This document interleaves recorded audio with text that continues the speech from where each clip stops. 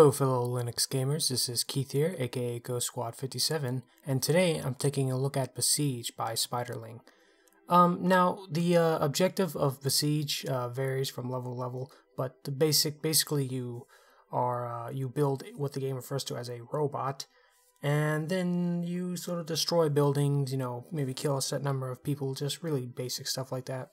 Anyway, go into the options here. You have basic options.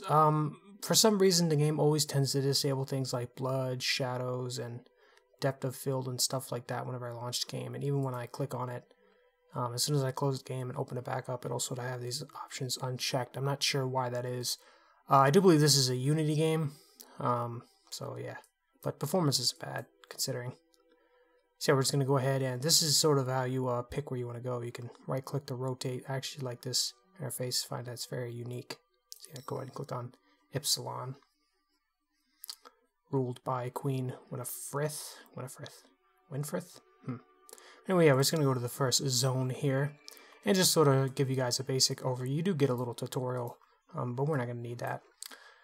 So yeah, this is the core of your machine here. This is sort of what you attach stuff to. There's a little bit of texture flick bugging out going on there. When I zoom in and out, that's strange. Anyway, yeah, you sort of come down here and you get to choose what category of block you want to place. You have flight, things for aviation, armor for defending your vehicle, weaponry, mechanical stuff, locomotive, blocks, and basic.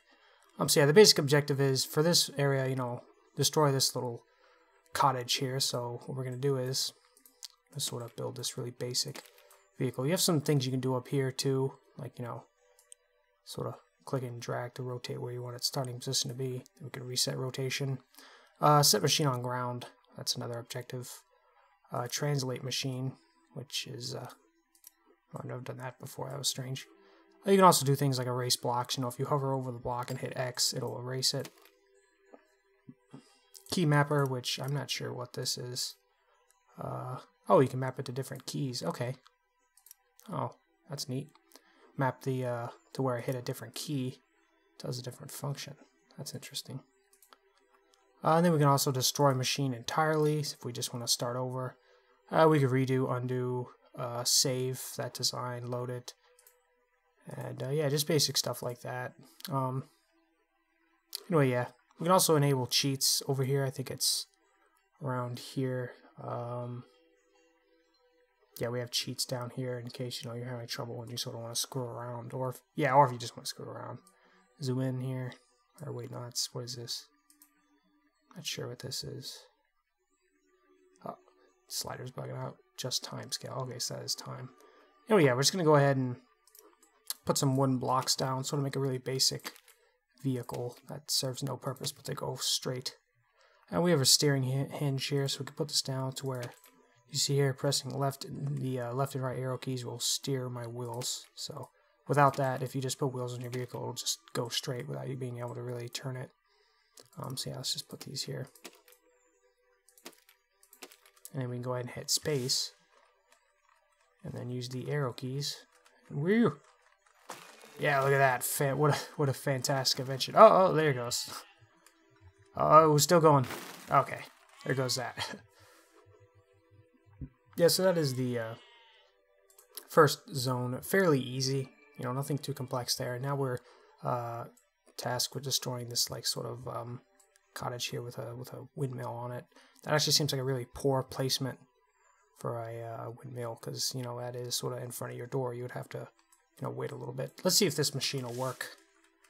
I'm sure it will. Oh, nope, that's not gonna work. So we can do things like oh no, that one's a bit too big. Let's put a smaller block. Let's put a cannon on it. Weaponry. Let's see here. Cannons are always fun. There we go. See if that's big enough. I think C. Yeah, there we go. Hit C and it shoots the cannon. I think I might need to put a bigger block up there.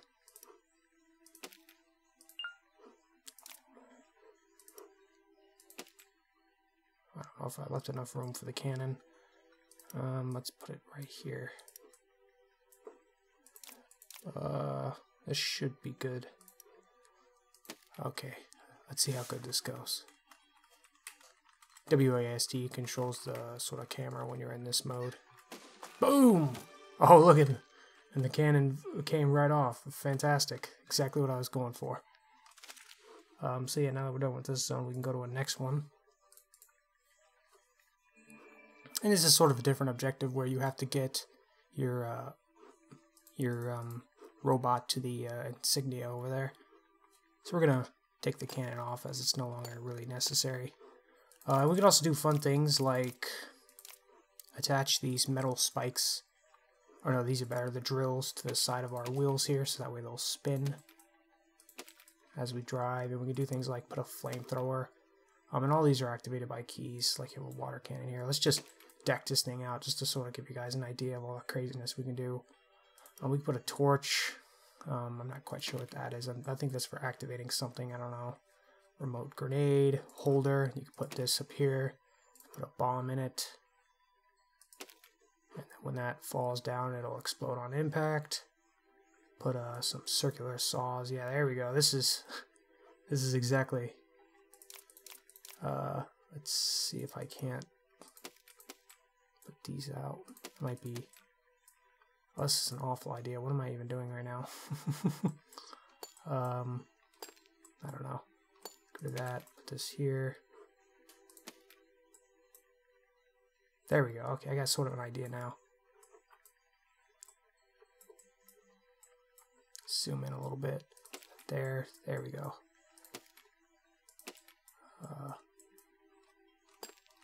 Then I could put circular saw. There we go. This is a death machine right here. We can also do things like take these braces here and, you know, drag between 2 points to sort of strengthen it. So that way there's sort of a connection so the pieces of wood won't come off very easily. Let's actually do that for these, because these arms will, right here, will fall right off. Wow, that is a very short distance right there. Wow, I didn't make that evenly. Fantastic. Okay, let's brace all this, and let's go! Oh! Oh, wow. Oh, wow. Yeah, that went, let's water cannon. Let's hit all the buttons. Oh, wow, that went much better than I expected it would, actually. Yeah, let's see what the problem there was. I think it was the bomb. Yeah, there we go. Oh. Oh, hit the flamethrower. There we go. Flamethrower, go. Water cannons activated. Okay, yeah, let's just get rid of all this crazy nonsense. Well, let's keep this nonsense right here, these circular saws. I really like them. Oh. Yes, this is how we will go to victory. Oh, perfect. Marvelous. Okay, that's enough fooling around. Let's just get to the end.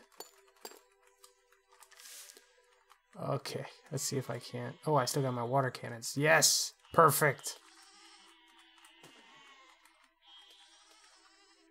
Oh, yeah, I gotta avoid the bombs here. Oh. Yeah, there we go. Okay, yeah, so that's Besiege. It's definitely a pretty fun game. It's, you know, if you're a fan of, like, building simulators and stuff like that, it could be a very fun game. You know, it's not that expensive. I think let me check how much it is on Steam. Yeah, so here you go, you know. It's $5.59 on sale right now. And you see it has overwhelming positive reviews, you know, over 13,000 reviews. So overwhelmingly positive too. It says here 97% of all the reviewers for this game have rated it positive. And you know, when it's not on sale, it's $8. So I would definitely say that's worth the asking price. It's a pretty fun game.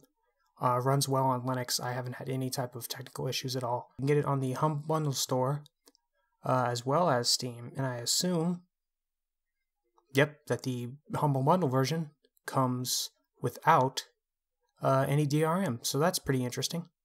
Yeah, you can pay with PayPal and Amazon payments using the Steam store, and it gives you the minimal specifications here. So anyway, yeah, this has been Keith, aka Ghost Squad 57, taking a look at Besiege by Spiderling. It's a fantastic game. Would recommend it. Thank you guys for watching. Ghost Squad 57, signing out.